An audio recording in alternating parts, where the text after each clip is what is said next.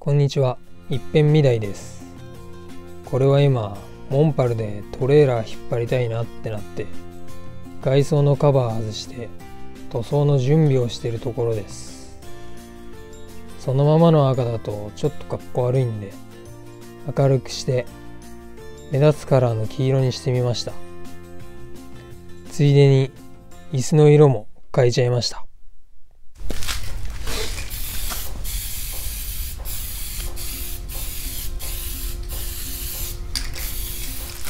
入るんだよ。ほら。ね。入る？入るほら。うん。いいね。これは OK。ステッカーは OK。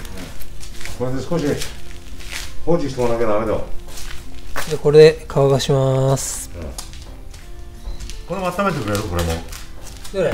これも。カインズ黄色。カインズ入れよう。カインズ入れようがいいんだよ。売っちゃってるじゃん。そ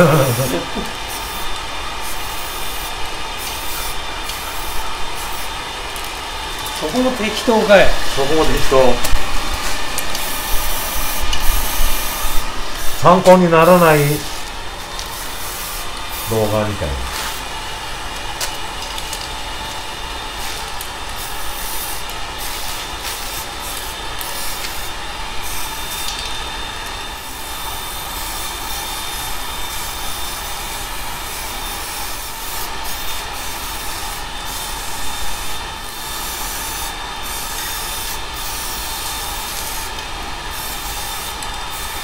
あれでも綺麗じゃない？綺麗。こうやって塗ると。いや、遠目で見るとかもダメ。ダメ？選んだ色が悪かったんでしょ。いや、いいな。チョイスミスだよ、色の。いや、これしかねえんだもん。さあ。この黄色これしかない。何それがいい。よし、これで少しまた乾かして。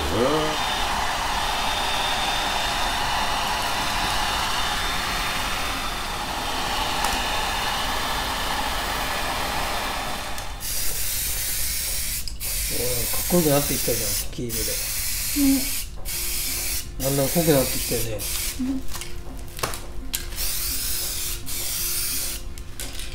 いいじゃんね。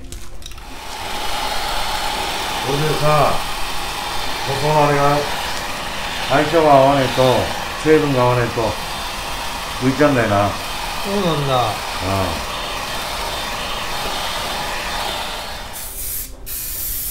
うわ、すごい綺麗。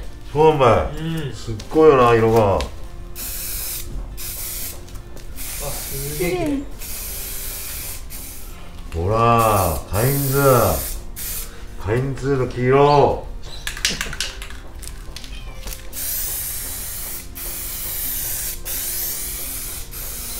恐ろしい。カインズの300いくらだこれ。嘘。ほんと。すごいね。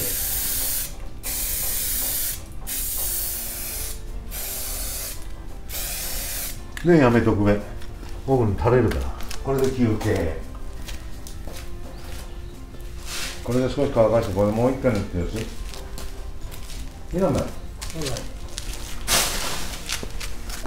すごいなこれ。レタスとこの赤とあれで、ホンダがこのロゴが。でこの上からクリア拭くと。すごいよこれ。いいなんだよ。いいね。いいよ。赤と黄色って新しいんだけどレトロに見えるんだよ。本当にこれはるかね。でかいの。でかいロゴ。フロント。この辺にこれ。そう。いいんだよ。でかい。でかいからいいんだぜ。晴れるだんばい。晴れるかね。多分晴れると思うよ。あっちだね。いいでしょ。はい、仕上げ。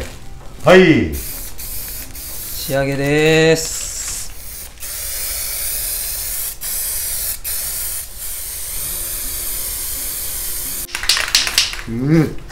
綺麗になったの。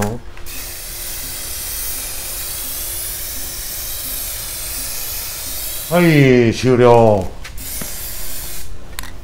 もう塗らない。じゃあ今日使ったラッカーのスプレー。最初に白。はい。白ね。白は適当に。白適当。はい。次はね、ちょっと薄い黄色。はい。そんで仕上げが、仕上げ。カインズホームの300円のアクリルスプレー。優秀？優秀。はい。色がいいです。すごく、このような感じで、深みのある黄色ですよね。そう。かなり。重ねとこう何度も、2回ずつぐらい塗っていくと、ツヤが出て、非常に厚みのある塗装になりますね。で、今日はここまでです。次回ステッカーを貼って車体に取り付けてテスト走行してまたトレーラーを連結させて引っ張ってみたいと思います。水？水。よし、行ってみよう。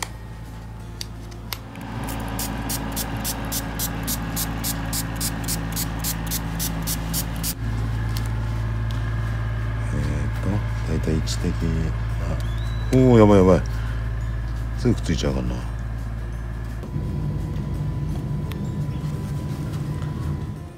ちょっとあれだから入るかな。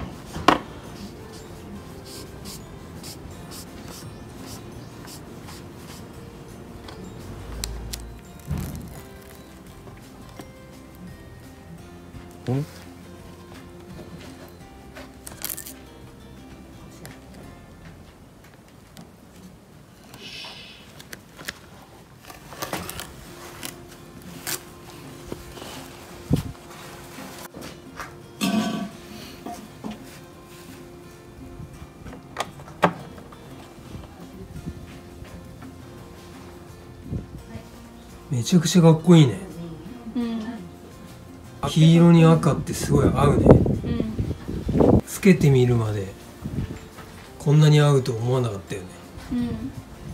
一気にかっこよくなった。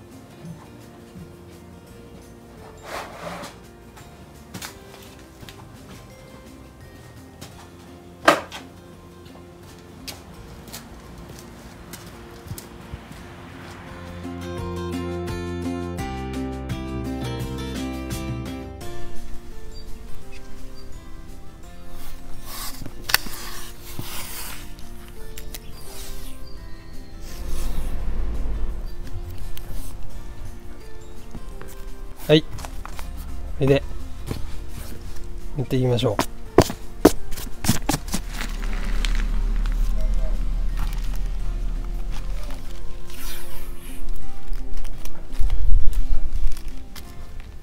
う。よし、 OK できました。ではこの染め球を使ってモンパルの椅子を塗っていきたいと思います。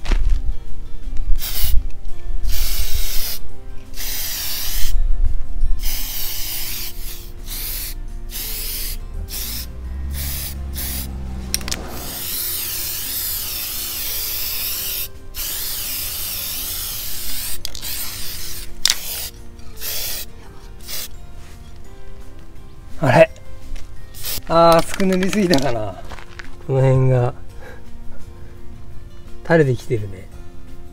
二度塗りしないと。そうだね、一回乾かして。一回これで乾かそうか。